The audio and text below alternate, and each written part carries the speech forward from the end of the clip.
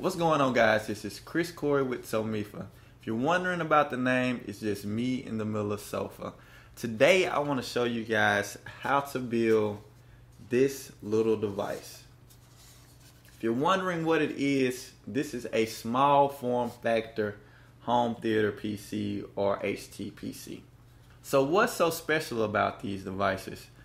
I feel like smartphones and tablets, these devices will revolutionize the PC market. HTPCs have the ability to replace so many devices under your TV, like streaming boxes, Blu-ray players, DVRs, and maybe even your gaming console. I formed this channel to let people know how great home theater PCs are and all of the great things that you can do with them.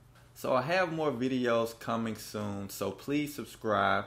And if you feel the same way I do about HTPCs, please like this video. Okay guys, let's get into this build. Alright guys, this is a $500 budget build. This is a pretty inexpensive build, but I wanted to make sure that I use the best parts I could in this build. Let me explain something about myself. I love quality, and I could have gotten this build down to the $300 price range, but I probably would have to go with a hard drive instead of an SSD. I would have had to leave out a few parts or go really cheap with the chassis, and I didn't want to do that. Even though this is a $500 build, I made sure that I got top rated parts from great manufacturers, and all of these parts were rated 4 stars or 4 eggs and above from top rated online retailers. So first up, we have the chassis, and this is a Streacom FC1 Evo Mini ITX chassis.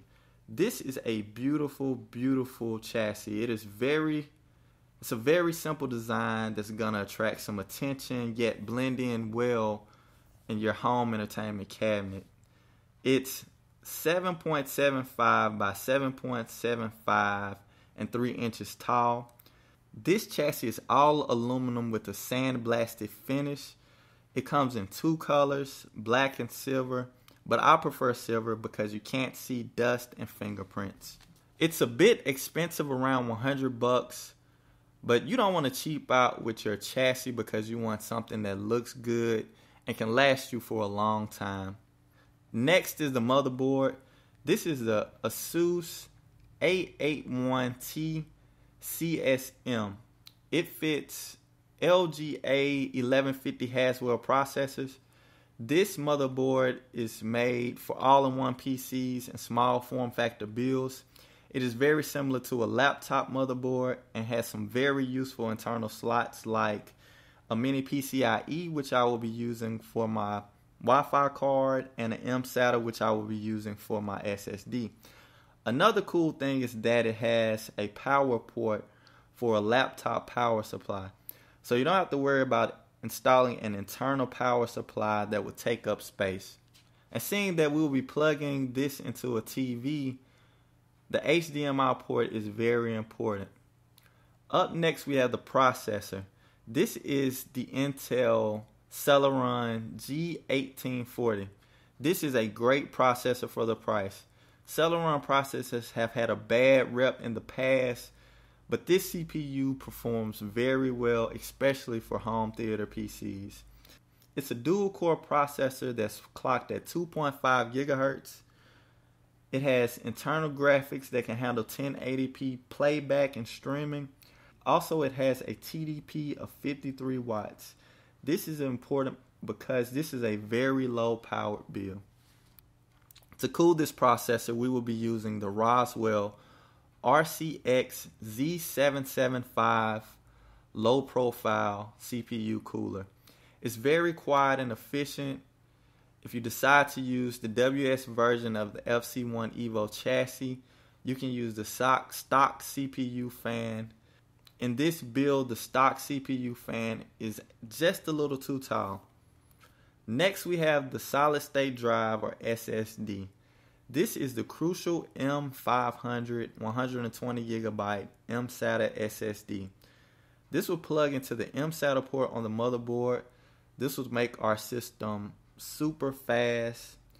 For me, it's SSDs or nothing in my HTPC builds. I always install my operating system and key programs on my SSD. This makes for fast startup and quick opening programs. Hard drives are just way too slow, and I use them for backup and extra space. Also, a lot of manufacturers use hard drives as their main drives in pre-built systems, and their prices may seem low because of this, but once you realize the system is slow, you'll be upgrading a hard drive to an SSD. So you might as well add the price of the SSD to the price of that pre-built system. Next is the memory. This is G.Skill 4GB DDR3 SO-DIMM memory. This is laptop memory, and it gets the job done for our build. And as I mentioned, we'll be using a laptop charger for the power supply. This power adapter is rated at 90 watts and is more than enough to power our build. For the operating system, we will be using Windows 10. Actually, I use Windows 8.1 Pro, then upgraded to Windows 10. I just had to try Windows 10, and I just have to say it is the shit. But, and this is a big but, if you plan on getting DVR functionality from your HTPC, you will need Windows Media Center, and that's available on Windows 8.1 Pro back to Windows XP. And remember, if you're going to be using Windows 8.1, make sure you use the Pro version, because that's the only way that you can get access to Windows Media Center, and it's going to be around $10 to download. Windows Media Center was one of Windows' greatest little secrets, and Microsoft never really advertised it much and decided to leave it off Windows 10. I don't know why. I think it's because they wanted to focus more on the Xbox and its media center capabilities. And this is very, very unfortunate, because Windows 10 is a dope operating system. But if you want DVR functionality, Windows 8.1 is no slouch. It is a great operating system. And sometimes I feel like it was made for TV. They say it was to bring tablet and the desktop operating system together, but it works wonders on your TV. Alright, next is the DVD drive. This is optional, and honestly, I really don't recommend it. I haven't really had much luck with these slim slot loading drives lasting longer than a year. Plus, it brings our build price into the $600 price range. But I just had to install it for demonstration purposes. If you know a better slot loading option, please let me know. For Wi-Fi, I use the Intel Wireless Wi-Fi Link 5100. And remember to grab an antenna kit for your Wi-Fi card. This card only offers Wi-Fi. There are some cards out there that offer Bluetooth, so keep that in mind. And also install the IR receiver for those who want to use a Windows remote for Windows Media Center, but this is totally optional. And also for this build, guys, you're going to need a Phillips head screwdriver, and you may need a wrench to tighten up the antenna for the Wi-Fi card, but that's pretty much it. And make sure that you use a static-free surface. You can use the box, or you can use an anti-static pad to sit your motherboard on.